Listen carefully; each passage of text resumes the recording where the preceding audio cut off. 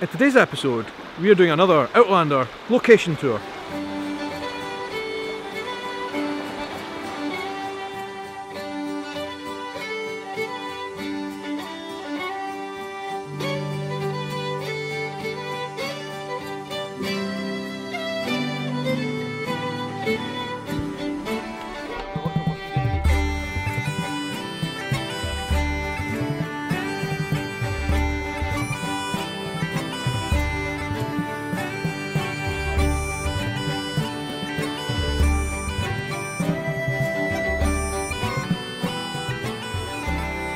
What a place.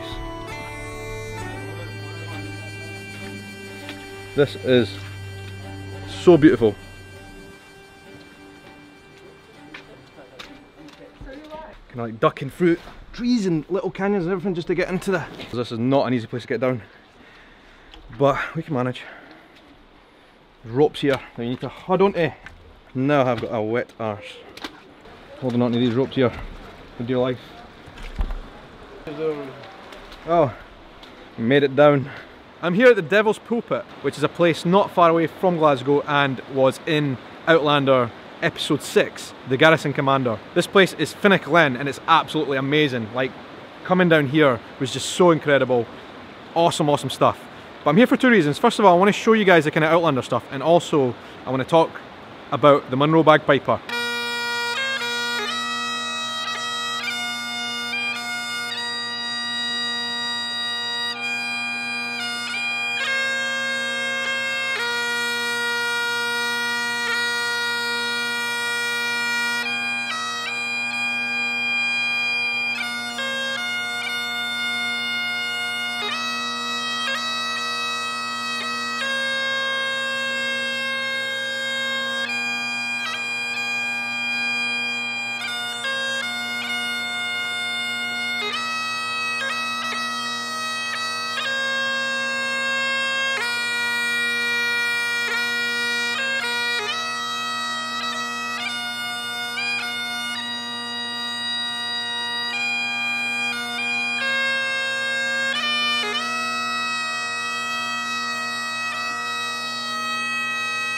What you just saw was the Skye Boat Song, obviously, which is the theme tune in Outlander, as well as a very, very popular song throughout Scotland. And we had an expert playing it for us right here today in the vlog, the Munro Bagpiper. Thank you very much for playing that. It was amazing to see that here in this location, atmospheric. We got the echoes, which was really, really good. Tell us a bit about what you do, your vlogging, your channel. Yeah, so the Munro Bagpiper started out just, I wanted to climb the mountains, which are called Munros in Scotland, and I wanted to play my pipes on the summit. And that's slowly grown and grown, and people have taken a bit of interest in it. Yep. People cottoned on to a particular tune that I was playing on the Munros, the Skye Boat Song, which is actually quite a personal song for me, being from the west coast of Scotland, where the boat literally sails over the sea to Skye.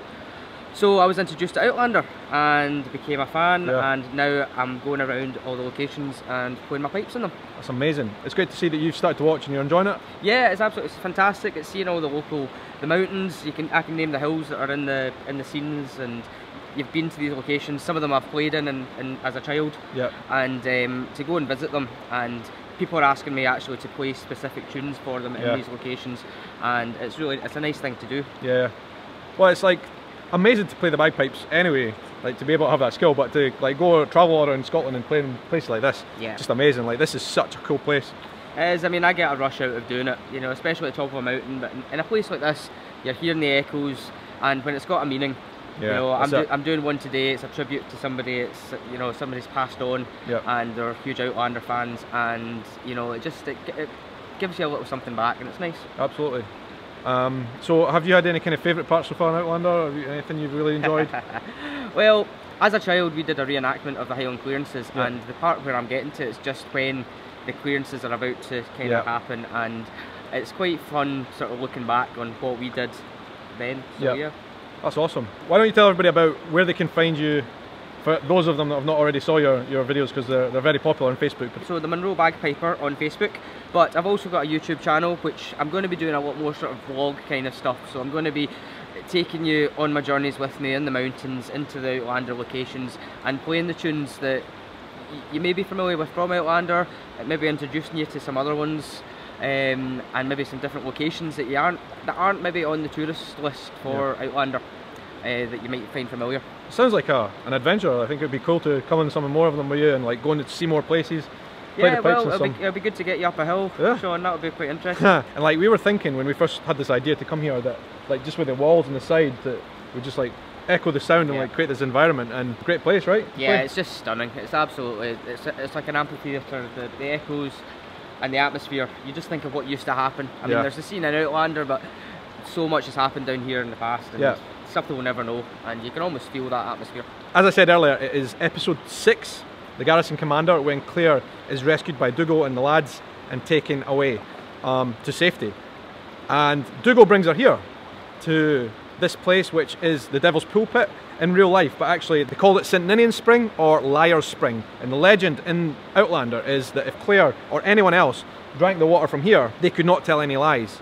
So Dougal wanted to test whether she was actually an English spy or not. Made her drink the water, and of course she still said exactly the same thing as always, she wasn't a spy.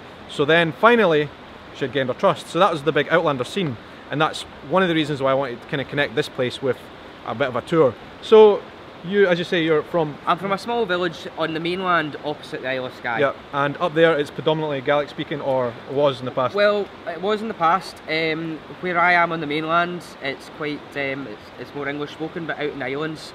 So north of Skye, Harris, Lewis, where my grandfather's from, Gaelic is very much still a prominent language. And my grandfather, who's 85 now, but he had to get taught English. Oh really? Yeah. That's incredible. People ask on this vlog is like, what do you think of the Gaelic in Outlander? And for me, like, I'm a Lowlander, I'm from Edinburgh, I don't have any, I couldn't even tell you. I can say Slangevan, that's about it. What have you thought about the Gaelic is very good, yes. It's bringing it, it's giving it a bit of publicity, and it's making it fashionable again, and people are saying the phrases, maybe not necessarily knowing what they're meaning, but they're trying to speak it and they're taking more of an interest in it.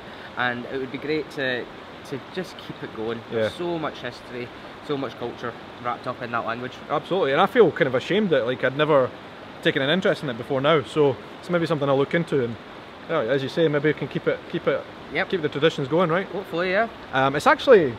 It's quite dangerous down here. Like, there's a clear path, but if you went off the path, you could get in yourself trouble, right? It's very dangerous. You have to be prepared to come down. People have got stuck down here. You've got to have a little bit of ability about you scrambling, and just common sense. Yeah. I think stick to the path as well, right? Stick to the path, absolutely. If you're an experienced canyoner or gorge walker, then you can go up and down, but if not, just come in and you can just see it here. It's absolutely stunning. Yeah, I mean, like, there's a lot of Outlander fans from all around the world right now coming to Scotland to check out the scenes, and this is obviously on the list. I mean, it did appear in the episode for like probably 30 seconds or something, but I can see why people want to come, but you just need to remember that like this is basically a canyon, and like in the last 3 weeks there's been 2 or 3 reports of people being rescued by police and stuff, so like, as you say, just take precautions, right? Wear the right footwear. Just be sensible. But anyway, thanks a lot for playing, it was awesome. Really enjoyed it. Welcome, it's been a pleasure. We're going to do it again, so stay tuned for that. See you guys.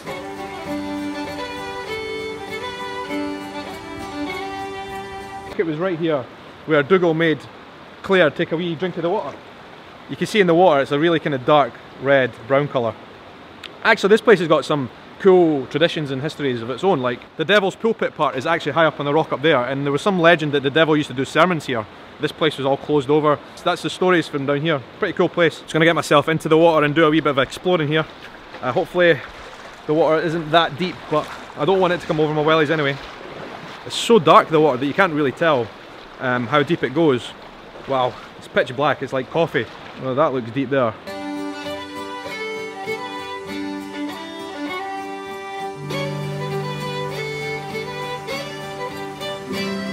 There's like a ridge here that I have to kind of carefully walk along. I'm actually filming with my iPhone at the moment. Look at this moss on the wall, that's amazing. I'm trying to get up ahead because there's a waterfall. I don't think I'm going to make it though. The water's just a wee bit too deep here. Been down here messing around for a few hours now, and we're going to try and get the rope back up. It's quite narrow through here and steep. I think as long as take it slow, it's not that bad.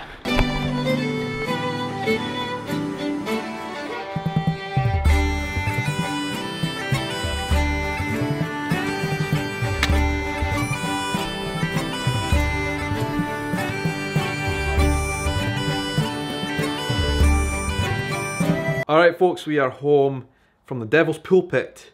I don't even know where it is. It's somewhere between Glasgow and Stirling.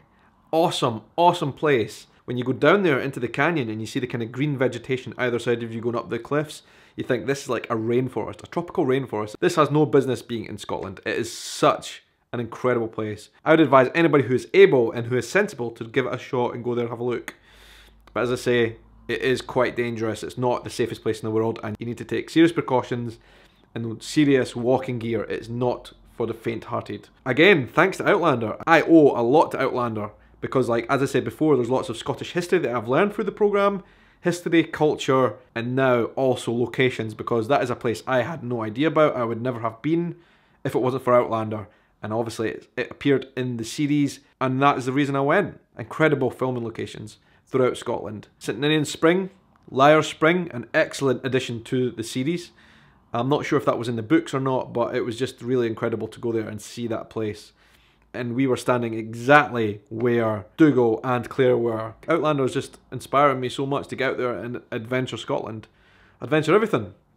And on to that point, I want to talk to you guys about something I am running, a project that I have started the last few weeks and it is about to launch. I am putting together a selection of Scottish products and gifts that I have personally hand selected, and I'm going to be sending them out in little boxes for Christmas time. Scottish gifts. I think it will be a great Christmas gift for anybody who's interested in Scotland. Go and check it out. The web address is www.bonnybox.scot and you'll find all the information there about what it's about. But I'm really excited to be putting together a list of Scottish products. I love Scotland, I love Scottish produce, I love Scottish crafts. But it's a very limited, small number of boxes I'll be sending out to people, so you have to be very quick to get in with a chance of getting one. Link is in the description as well. Go and check it out. And lastly, I just want to give a big shout out to the Munro Bagpiper who was there with me today and who played the Skye Boat Song. That was incredible. He is amazing. He plays the bagpipes in lots of really awesome locations. It's just really inspiring what he does. So go and check out his channel. So he's here on YouTube, he's on Facebook, Instagram, all that kind of stuff where you'll go and see his adventures with a bagpipe. But that's it for today's vlog. It was an Outlander tour of sorts. Outlander music, of course, with the Skye Boat Song. Hope you guys enjoyed it. Thank you very much, as always, for watching and leaving your comments. Always hugely appreciated down below your comments and your thoughts. That's it for today's vlog. I will speak to you again really soon. Have a great night. Take care.